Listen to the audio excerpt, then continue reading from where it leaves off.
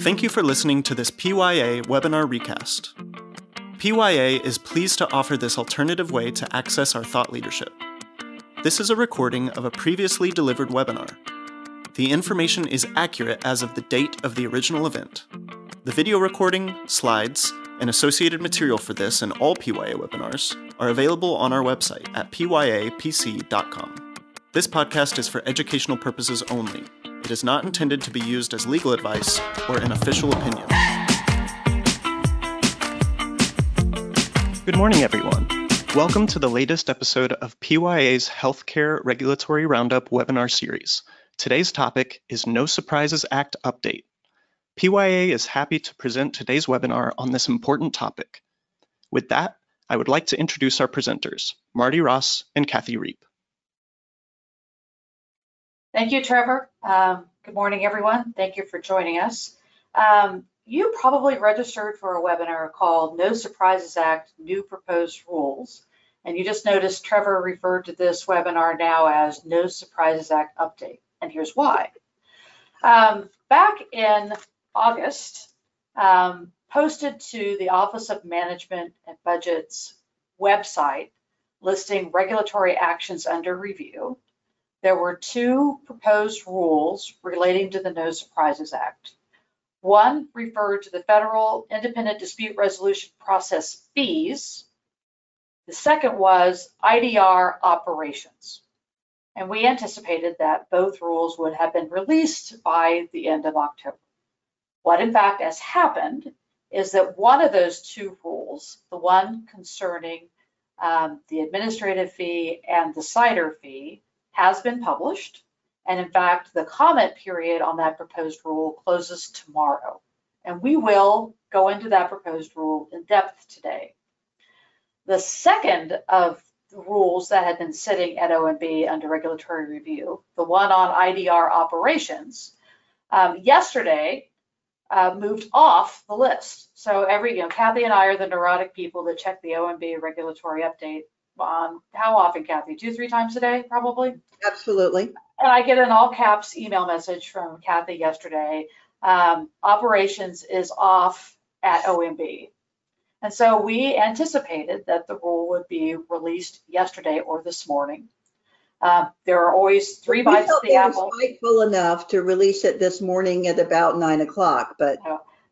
But each day there's three bites of the apple. The public inspection for Federal Register is updated at 8:45, 11:15, and 4:15 Eastern each day. And that gave us 4 bites to see if this rule is going to be published. It has not been published yet. That means one of two things. It's going to show up this afternoon at 4:15, or some point later this week, or for whatever reason, the departments have pulled the rule. They have decided to go a different direction. And as we talk about today, primarily the impact of the Texas Medical Association decisions on the federal IDR process, that may be, in fact, because of those decisions and moving forward with appeals of those decisions, the departments determined that it would not be appropriate this time to release the proposed rule. We don't know the answer to that. The other option that could have caused them to pull it, in addition to the TMA decisions, is literally the fact that Congress is now stepping in. Well, we won't go into a discussion of what's going on in the House. That we won't go there, but there are letters being sent and just being asked what's going on here. And the other thing that Martie, I'm going to be totally off subject now, but even today we had news of a major provider filing bankruptcy. This happened to be an air ambulance provider. One of the reasons they gave for that was No Surprises Act. We've had it with a group of representing hospital-based physicians.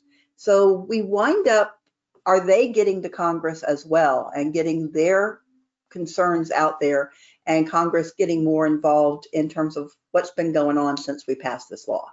Right, because this summer we've discussed at length the price transparency legislation that has been winding its way through Congress. It would not be surprising to see changes to the No Surprises Act being incorporated into that legislation as well.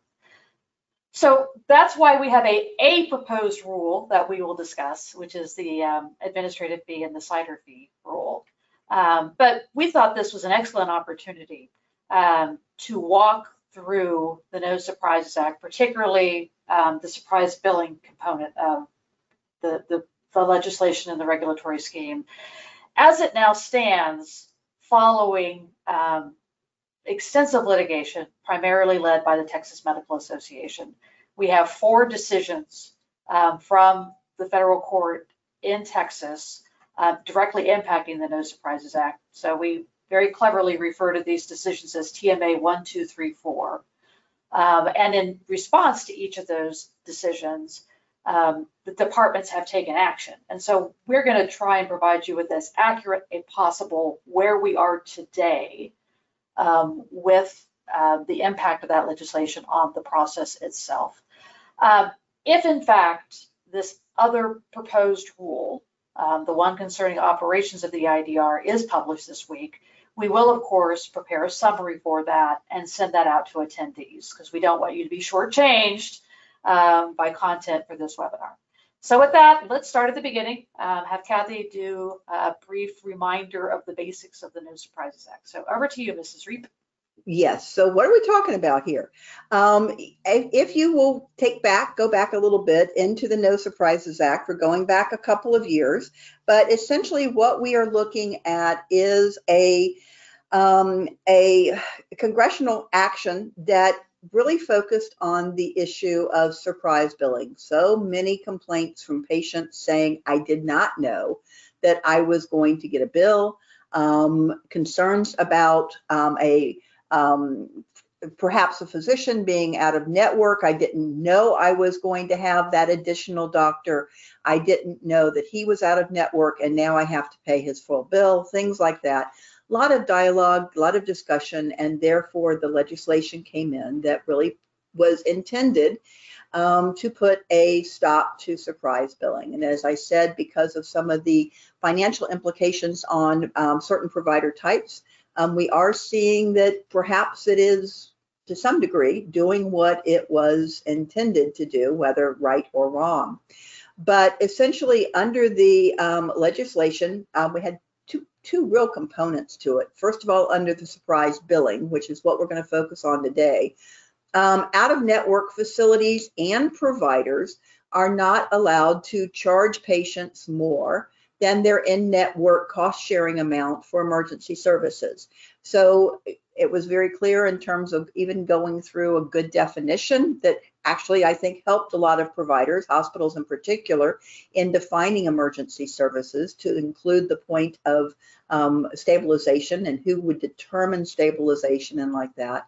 But patients, if they went out of network for an emergency service, they could not be charged more than their in-network cost sharing.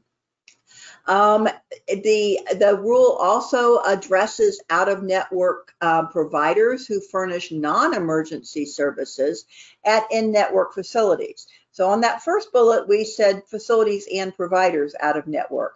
But second bullet says providers. So if you are an in-network facility and you have physicians who are out of network and the patient comes in for a non-emergent service, they too are limited to only charging the patient the in-network cost sharing amount. The process for defining cost sharing was outlined in the rule. And the big issue and what we're going to really focus on today is the establishment of a federal independent dispute resolution process to determine the out-of-network payment rate when there is not a state mandated, this is how we do it. So we've had a lot of discussion back and forth and argument over how we calculate that out-of-network rate.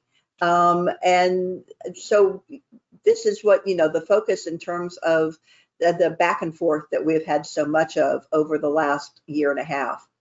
Finally, the other part of the law itself addressed good faith estimates And as a reminder, it does require facilities and providers, that should be providers, not procedures, but providers to furnish notices and good faith estimates to self-pay patients in specified circumstances. You need to have your signage up there related to the ability to get a good faith estimate. You need to make sure that you are telling your patients that good faith estimates are available and actually providing those good faith estimates to patients upon scheduling. Marty?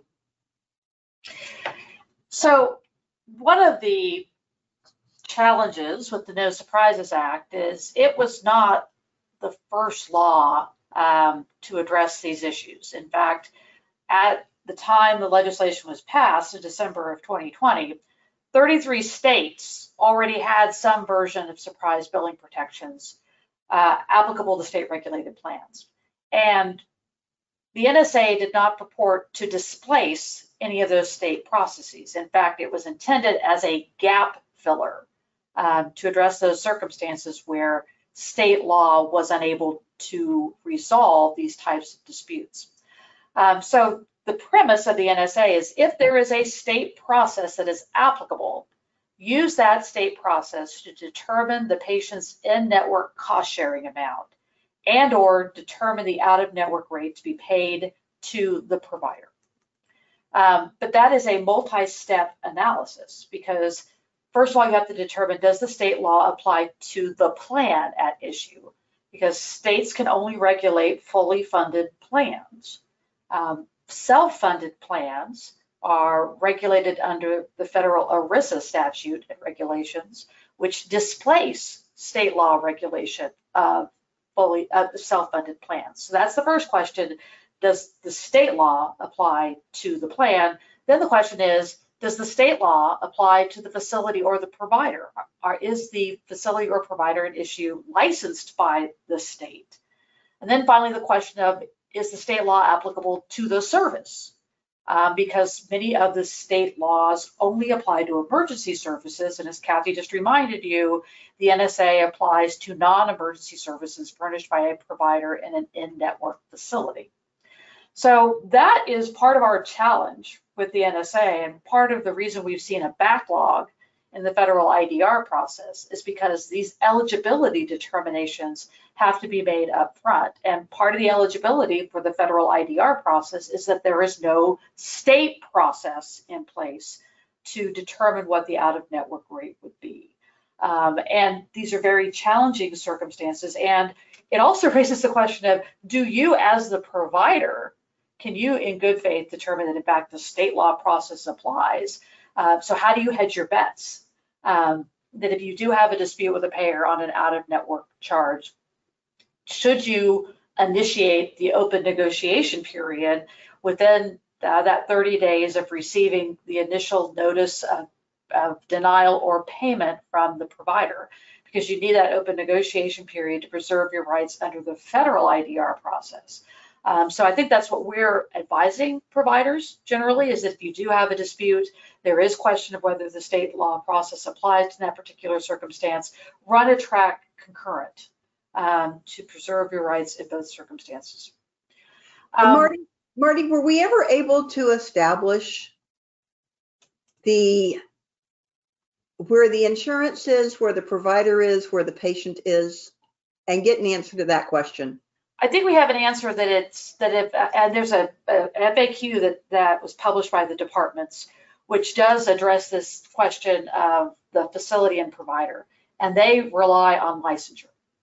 So the reference is in their FAQ table, and they're determining whether state or federal law applies. Their question is the facility or provider that is bringing the claim or has provided the service, are they licensed in the state whose state process you're looking to resolve the matter? I don't know the issue on the plan because, as you know, a lot of plans will cross states. Right. If I'm on, PYA has offices in 7 different states. And so is that plan applicable to a process that's available in Missouri, for example? But I don't think we have a clear answer to that. Thank you. So, yeah, that's one of the reasons we advise folks generally to go concurrent, if there's a process that applies. Where you know that, so another piece of this is, again, states can only regulate state-regulated plans, i.e. fully insured plans. So the federal process is going to apply if it is a self-funded plan at issue, i.e. the employer is actually bearing the risk and using a third-party administrator for the claims, except there are states, Georgia, Maine, Nevada, New Jersey, Virginia, and Washington, to be specific, where they have a process that allows self-funded plans to opt in. So in those cases, if the plan at issue has elected to opt into the state process, you would follow the state process as opposed to the federal process.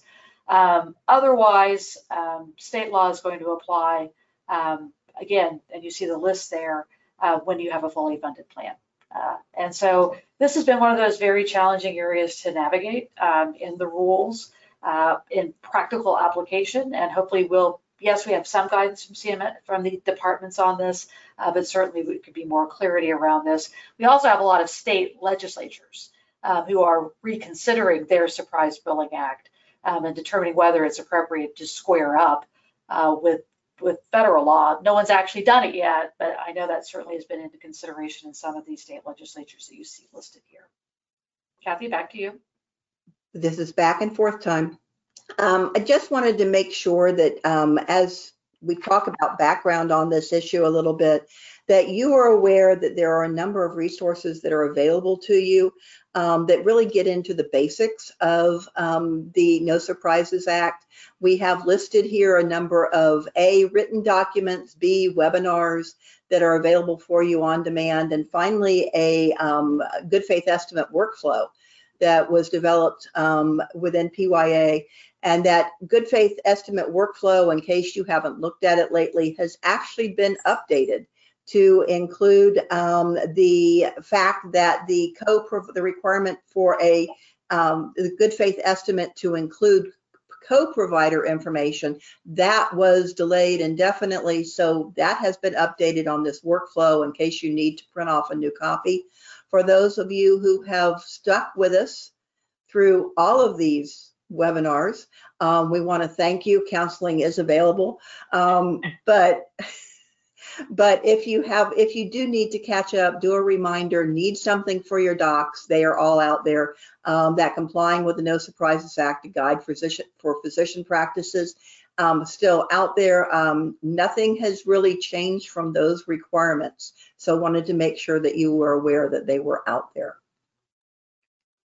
So for the next 40 minutes, I feel like on the next slide I should go into song, but I won't. Oh, thank you, Kathy. But we're going to spend the next 40 minutes talking about what has been impacted, what has been changing over the last year and a half to 20 months or so, which is the federal IDR process. And we thought back and forth about how to introduce this and decided a timeline probably best explains how these processes have been evolving. So we start back in December of 2020 when the No Surprises Act was signed into law. It was part of the Consolidated Appropriations Act of 2021. And what concerned all of us at that point in time was the effective date.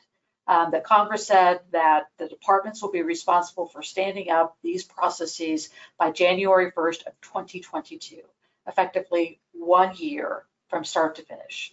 And I think now we are paying the price for the rush to stand up this process. So we waited. So we knew the law was there, we read the statute, but we had to wait for implementing regulations and wait for implementing regulations. And we saw the first interim final rule published in mid-July of 2021. So now we're less than 5 months out from the implementation date. That interim final rule addressed surprise billing and focused in on the qualifying payment amount. Then about 2 months later, the departments published a proposed rule, which was intended to address enforcement of the No Surprises Act. That rule has never been finalized. It is still outstanding. There is commentary in the FAQs that the departments are still looking to publish that in final form. This is part of the reason you're not seeing a lot of separate enforcement activity around the NSA, because we don't have the civil money penalties or the corrective action plan, all that typical enforcement regulation provisions. Those aren't in place yet because that proposed rule hasn't been finalized. Then about a month later, so now we're in about 2 months, 2 months from implementation date, we get the second interim final rule. This one addresses the independent dispute resolution process, as well as the good faith estimate requirements. As I said, the effective date of the new law was January 1st of 2022. That's why we use the interim final rule process as opposed to the typical proposed rule process that the agencies use to roll out new regulations. And where you can actually ask questions and get answers. Exactly. So an interim final rule, if you're not familiar with it, is yes, we're going to make it final, but we're going to afford stakeholders an opportunity to comment, and we'll take those comments into consideration to make any subsequent changes to the regulation itself. It's allowed under the Administrative Procedures Act. It's certainly not the preferred way of rolling out regulations, but really the departments had no choice because of the short timeline for implementation. But we've never seen a response to any of those interim finals. Exactly. Well, part of that is because this legislation, but these regulations got mired in litigation very quickly. Exactly. So we had in 2021, the Texas Medical Association was the lead plaintiff in the first of the lawsuits, focused particularly on the qualifying payment amount rebuttable presumption in the IDR process. So in that interim final rule in October of 21, the department said IDRs should determine the out-of-network payment rate by selecting the offer between the provider and the payer that is closest to the applicable qualifying payment amount. And so that was immediately challenged, and in fact, the court in Texas ruled that that rebuttable presumption was directly contrary to the statutory language. And so that sort of froze things up to figure out how that was going to move forward. Despite that confusion or that, I guess, lack of stability in the system, the federal IDR process actually opened on April 15th of 2022, and we began seeing through the processes of these determinations relating to out-of-network rates. Then in August of 2022, the departments published a final rule that replaced the QPA rebuttable presumption in the IDR process. So again, remember we had the interim final rule back in October of 2021. It's replaced, in effect, portions of it are replaced by that final rule that shows up in late August of 2022, intended to address the decision in TMA 1. Then we have some good news in late December of 2022. Early December of 2022, the departments announced that they were going to delay indefinitely the co-provider requirements under the good faith estimates. They had first announced that they would delay it for 2022, but insisted that it would be in effect for 2023. And then at the beginning of December, they say, yeah, no, we're just going to indefinitely delay it. We understand that there are certain communication issues back and forth between co-providers, and we can't address that. So that's the good news, and that's really the reason the GFE requirements have remained stable throughout this period. An early Christmas present from the departments in December of 2022. On the 23rd, they announced that they would be increasing the IDR administrative fee from $50 to $350 for 2023. And this is the amount paid by parties to an IDR entity resolution that cover just the administrative costs. So this is not a non-refundable fee you pay at the beginning of the IDR process to simply maintain the IDR process. And the agency paid both by the provider and by the payer. Exactly. So this is the department's coming back and saying, we had we were completely floored by the utilization of the IDR process. It's much more expensive than we had ever thought it was going to be. So we're going to have to increase, the IDR administrative fee 7 times over. So certainly that caught a lot of people off guard, because now to challenge effectively any claim the payment offered by the payer, it may in many cases cost more than the amount of the claim to do that, because you're from the beginning paying $350 that's non-refundable to just get to the IDR process. And that was when we were also addressing what is a claim. Is it per CPT code or not? Right, exactly. So that gets us to February of 2023 for the TMA2 decision, because the Texas Medical Association challenged the August 2022 final rule because it created a different process for determining what the out-of-network rate would be, but it still deferred to the QPA. It still said that in August of 2022, the department said, well, IDR entities, you should first look at the QPA, then consider other factors, and then tell us why those other factors counseled in favor of a rate other than the QPA. And again, the court said, yeah, no, that's not good enough. That's contrary to the legislation, the legislative language. And so the court vacated that final rule. So where it stands today, and we'll go into a little more detail on this, is that the IDRs are left with the statutory language and determining through consideration of the factors listed in the statute what the appropriate out-of-network rate should be. Then we fast forward to August of 2023, and we get the TMA4 decision. Yes, I know we're going out of order, but these are ordered by when the lawsuits were filed. TMA4 was a challenge to the increase in the administrative fee, as well as the regulatory standard for batching claims. We'll go into more detail on that as well. A couple weeks later, we get the TMA4 decision, which was a challenge. Yeah, 3. I said it wrong. Thank you. Okay, we go from 4 to 3. See why I got confused. But 3 decision vacated the provisions in the regulations concerning the calculation of the qualifying payment amount.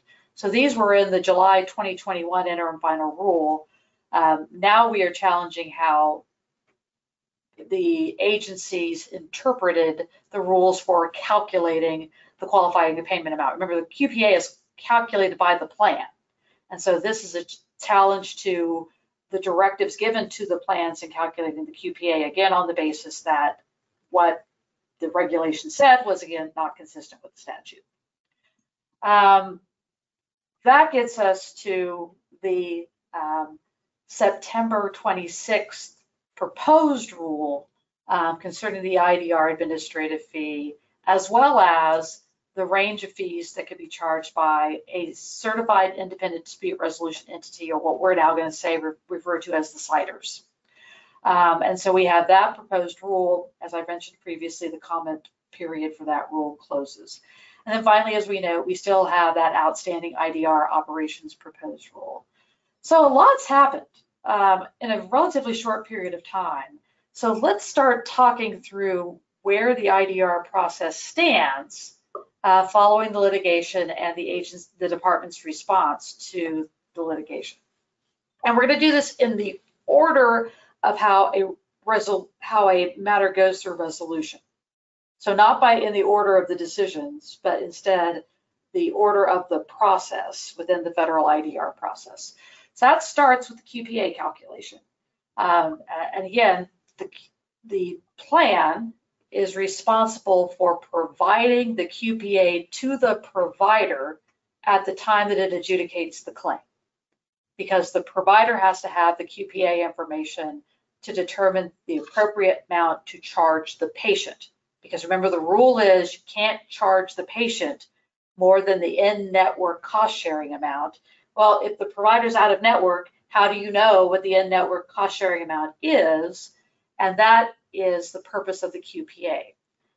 In the statute, the QPA is defined as the plan's median rate for the same service in 2019 in the same geographic area.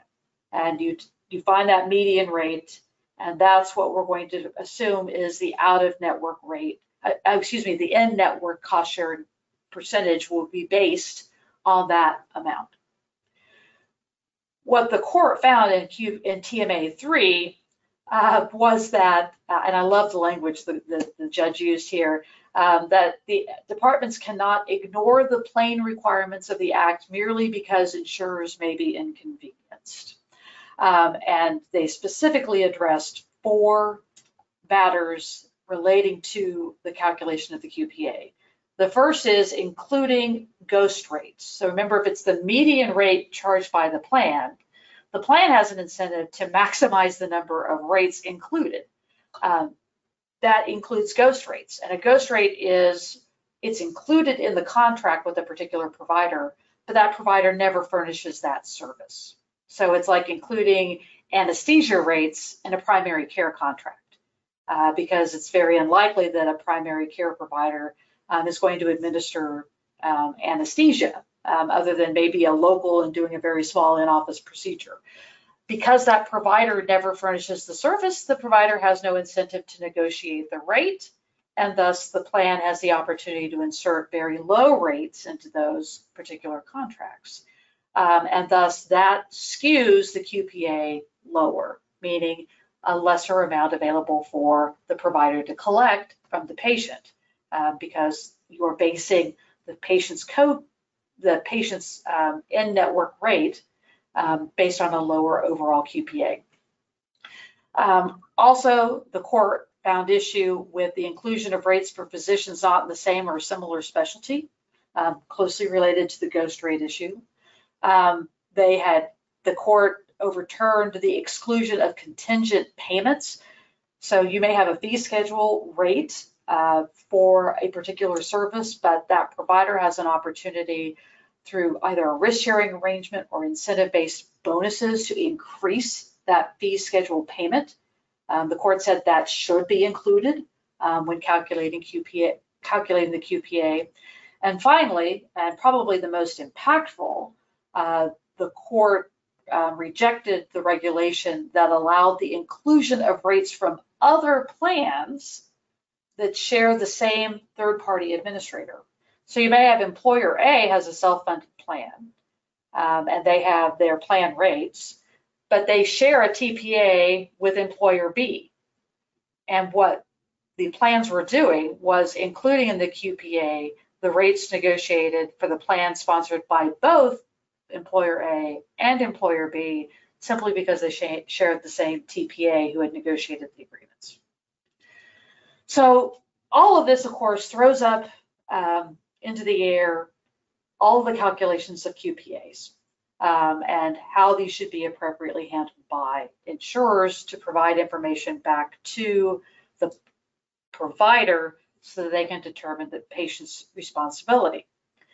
The Department of Justice has announced that they do in fact intend to appeal these decisions. That was referenced both in the October 6th FAQs that were published, as well as news reports of their intention to appeal this decision. And the departments have no intention of issuing any guidance on this issue beyond what was included in the October 6th FAQs.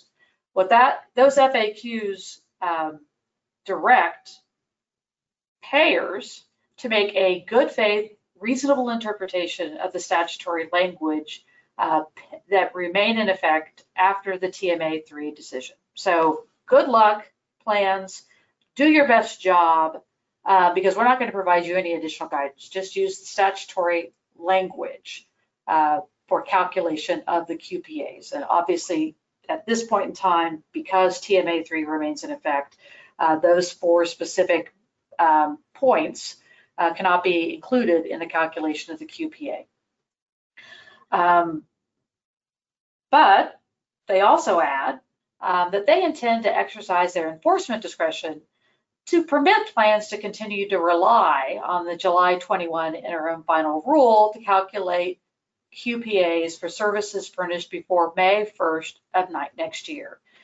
So effectively, even though the court has held the statute does not permit you to consider these factors in calculating the QPA, the departments have said, but we're not going to bring any enforcement action against you if you continue to consider the factors that were listed in the July 2021 interim final rule, at least through May of next year.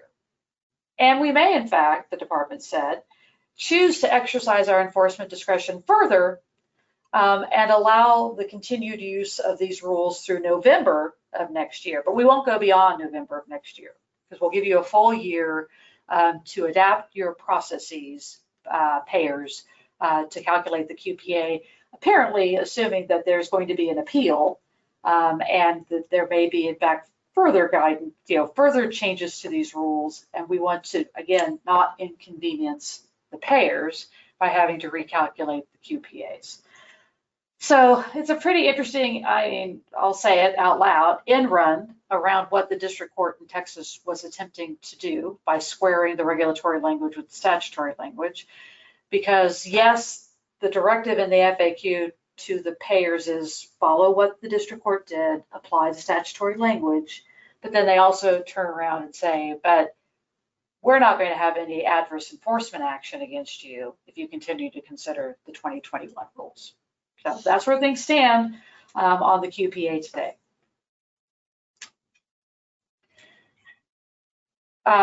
Also, the other impact of TMA3 concerned when we count certain days starting.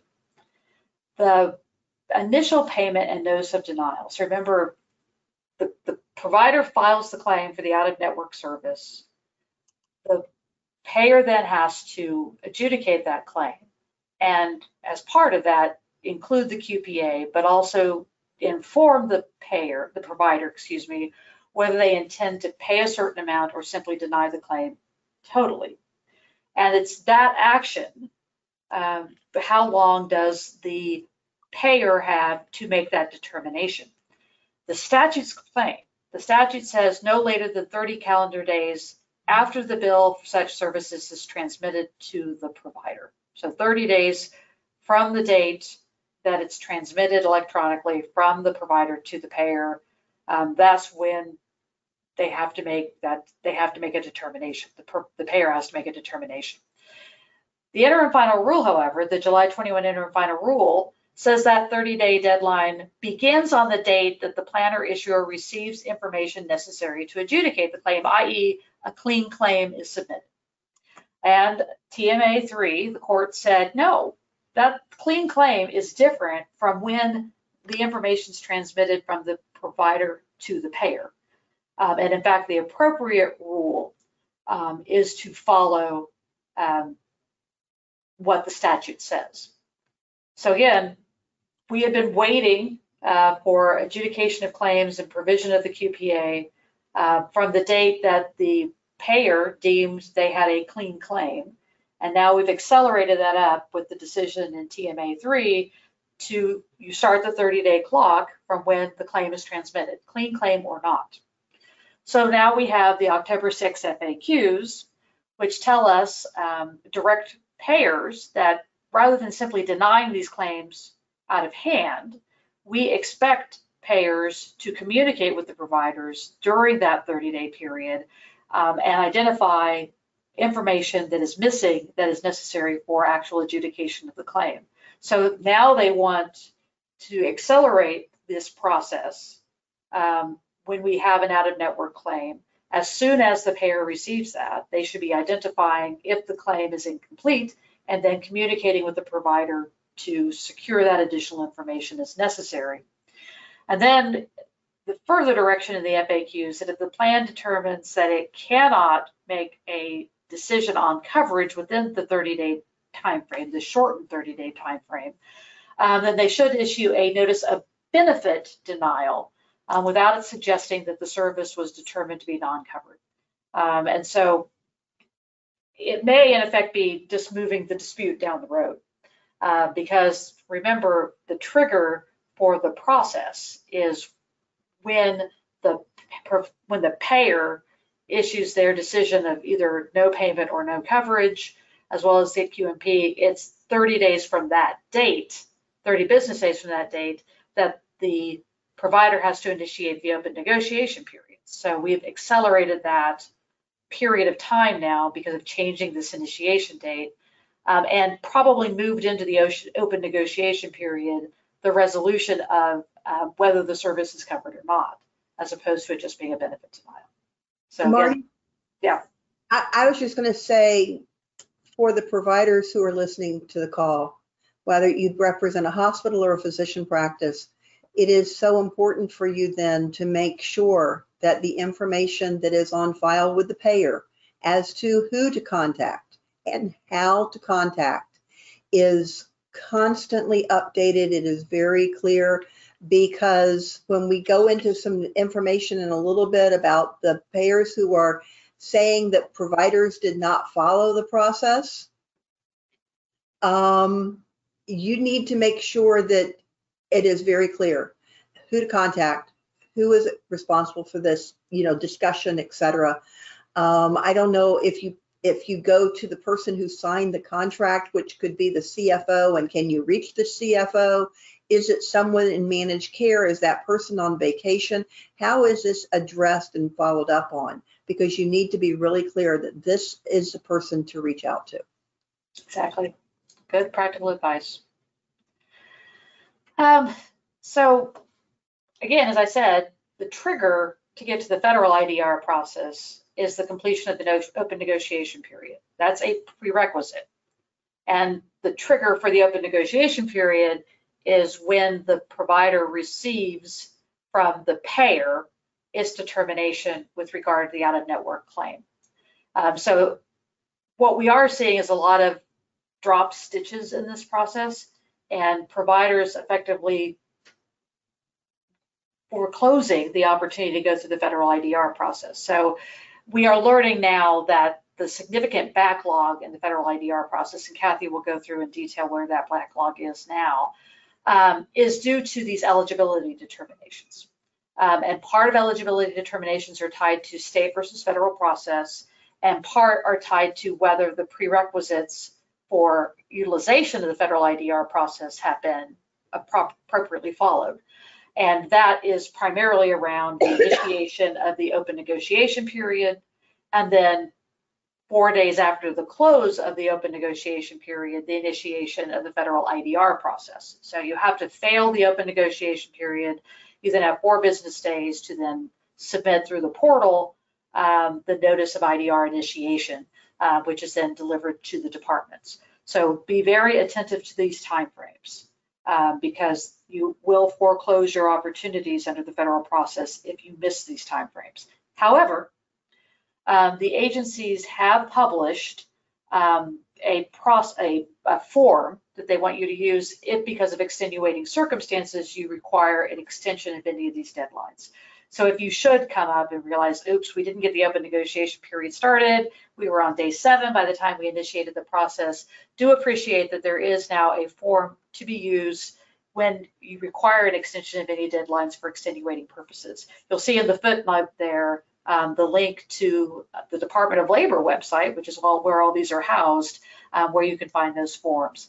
In addition to that form for extension of time due to extenuating circumstances, the departments have published several standard forms which they expect to be utilized through this process. The first being the notice of IDR initiation.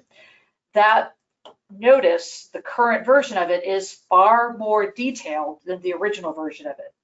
Because again, of these eligibility issues, the departments determined they want to front load the notice of initiation to include necessary information relevant to the determination of eligibility.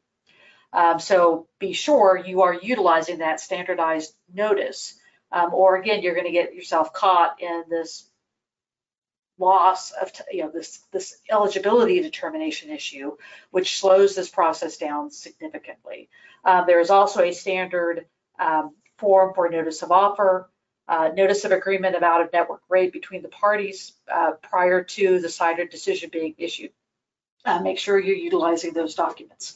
Again, the detail here on the slide as to how the process goes back and forth. Just appreciate that a lot of these deadlines are being blown by the citers because they're not getting these eligibility determinations resolved. Part of that has been relieved by the more additional information required as part of the initiation process. Part of that has been relieved because the departments have actually hired staff to assist the CIDRs in resolving these matters. That's part of the reason the administrative fee went up, is because of additional staff to front end this with the CIDRs. So we are seeing some relief there. But still, this process has a ways to go in its maturity. Maybe the proposed rule, which we are promised, or maybe it's been pulled, will address some of these issues going forward. Also wanted to call your attention to the cooling off period.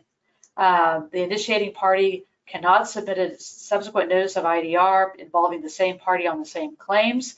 That is a 90 calendar day cooling off period before you can submit the claim again. So if you've had a particular issue with a particular provider, you may have to be navigating on the front end when you drop the claim to afford yourself additional time so that you don't get caught in the IDR process.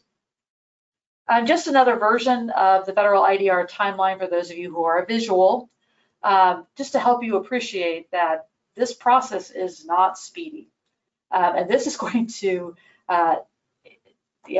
take nearly 200 days for the point at which you first file your claim, through which you receive payment of the approved out-of-network rate from the payer.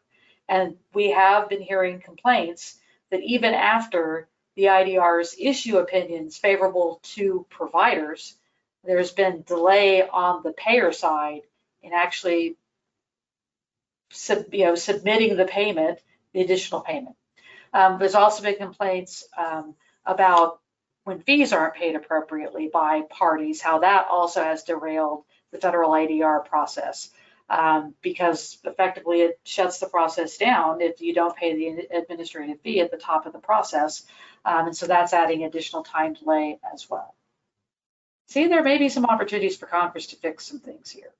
Definitely. Congress? No, never mind. And Marty mentioned earlier that TMA4 was essentially the opinion was issued in August of this year. And what we saw was this back and forth issue related to, can I file appeals, can I not, or disputes. So essentially when the decision was published on August 4th, right before that, we saw that there was a announcement that all of the federal IDR functions had been suspended temporarily. Almost well over a month later, they began taking non-batch disputes, so that's going to be single claim, single service disputes that had originally been submitted before that August 3rd cutoff date, so that if you had already submitted, then they were beginning to review those and process those disputes. Then on October 6th, we saw the departments reopen the federal IDR portal for initiation of new non-batched disputes. You have a footnote on the bottom of the slide that really addresses both by statute and by regulation what is meant by batched items and services. Unfortunately, I think that when we start looking at statutes saying related to the treatment of a similar condition versus regulation that says same or similar items or services, each must be billed under the same service code or comparable code under a different procedural code system, I think we are still open for a lot of confusion in terms Kathy, of what is batched. Yeah, just to be clear, Kathy, it's the regulation that the district court in Texas vacated. Right. And right. so, Okay. But I think we still have a lot of confusion. So we need to have a ruling on this in terms of what is meant by batched. Last week, they extended the deadline for the IDR entities to engage in the selection process on those claims that had been engaged in prior to August 3rd. And then we now have, as of November 3rd, that is the deadline to initiate the IDR process for those services where the 4-day open negotiation period ended between August 3rd and November 3rd. So is that confusing or not? Essentially, if you have something where the once they shut down in August the process, if you have not initiated the IDR process, you have until November 3rd to do so. We don't know what's going to happen with batched claims, and that's where I think we're going to be looking for a rule that is going to address what is meant by batched. I can honestly, and we're about to talk about the cider fees, we've had a lot of discussion from predominantly physicians who have had claims that they tried to appeal sent back because there were multiple, it was a single service, but multiple CPT HCPCS codes on the claim. And they were told each one of these needs to be submitted separately. Is that true? As a part of an emergency room service, all of these different things need to be submitted separately. And then for each dispute, you're going to pay a fee. You're not going to file the dispute because it's going to wind up being more than your reimbursement would have been to start with. So we need a lot of clarity on that one. On the next mystery proposed rule, right? That's okay. Sorry. Well, and I'm going to raise this something in a minute. In the proposed rule that came out a month ago, with comments due tomorrow, this is really addressing the administrative fee and the amount that the ciders can charge providers to make their determination. The issue that we're looking at is, first of all, when they established the rate, and we're now looking at a rate that, remember, we went from $50 to $350. Well, now they're proposing $150 that would stay in effect until they issue another rule that would increase, I assume, that $150. They are using data and the number of denials or disputes that were submitted between February and July of 2023. Well, are we looking at a lot of individual claims that because I had to separate each line item as a separate claim, or am I looking at an overall encounter with a patient? I think there's even a question in terms of that projected cost of $70 million to maintain the federal IDR process, and recognize again that it is a fee that is paid, that $150 is paid both by the payer and the provider. Also in this proposed rule was the fee ranges that would be paid not for opening the dispute with the IDR, but for the determination to be issued by the IDR entity. And this is going to range depending on whether it's a single determination, whether it's a group of claims that have been batched. And then again, we're looking at increases to these fees on an annual basis. I took a minute while Marty was talking because I just wanted to know how many people have commented on this rule where comments are due tomorrow. Through last night at 11:59, there have been 8 comments submitted. Interesting to note, there is one major payer. There are several state hospital associations. There is, well, I'll say it, HFMA. I know there are more comments that are pending. There are several physician groups or specialty societies that have commented. If you're thinking about commenting on this rule, again, you got until I believe it's 5 o'clock tomorrow Eastern time, but I urge you to go online and look at what others have said. You might want to read that one payer's comments. You might want to look at HFMA and some of the state associations. If you're a provider, you might want to start looking at it from a, you don't even have to write a formal letter. You'll see that there's one in there that literally they just sat there under the comment and typed their comment. They didn't attach a letter. Take a look at that. You might want to actually provide your 2 cents into this process. 8 comments to date. Just very briefly, I think we've mentioned this previously. We've walked through this based on the dispute process. The last is following TMA 2, which again went to this question of what's the deference to be given to the QPA in determining the out-of-network rate. The August 22 decision directed CIDRs, TMA1 got rid of the presumption of the QPA is the correct out-of-network rate. That then gets you to the August 22 final rule. TMA2 vacated that August 22 rule, that portion of the rule.